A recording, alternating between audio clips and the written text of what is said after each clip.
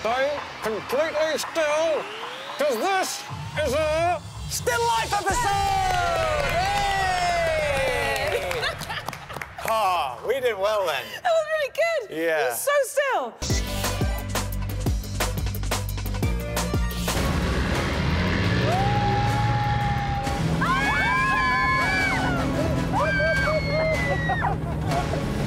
There's so much to look at.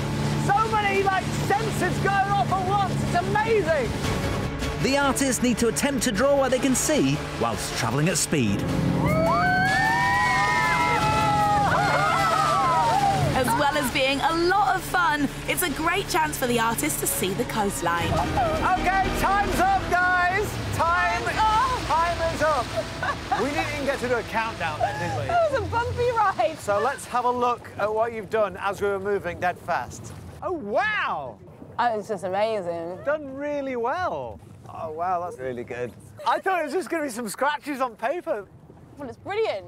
These are really good drawings. I actually like the way that you've incorporated our emotion into your picture. You can see that that was happening, and it makes it all the more impactful. It's brilliant. No pens, no pencils, just 4 pieces of toast and some generic yeast extract. So, Nathan, you've done this before, haven't you? Yes. OK, so you got any tips?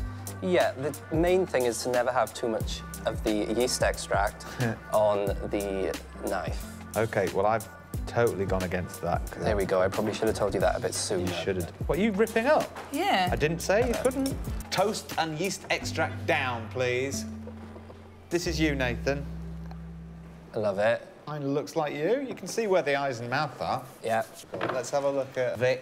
My eyes and mouth, they all blurred together. I got your hair at the start and then it just disappeared. So what I did was I cut all the crusts off, and I used them because they say crusts give you a hairy chest. I thought, let's use it for your hair. So I've used the crusts as your beard, your hair, and your eyebrows, and then a little bit of yeast extract for the mouth, and then holes for the eyes. Well, I think she gets extra points for thinking outside the box. Very creative. And ripping up the toast. Well, that was a load of fun.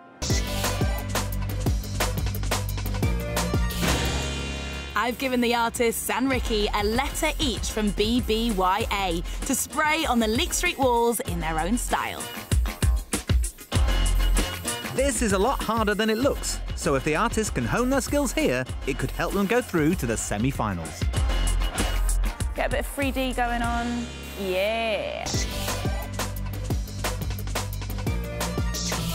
This place is terrific. I've seen a badger, a birdcage, watering can.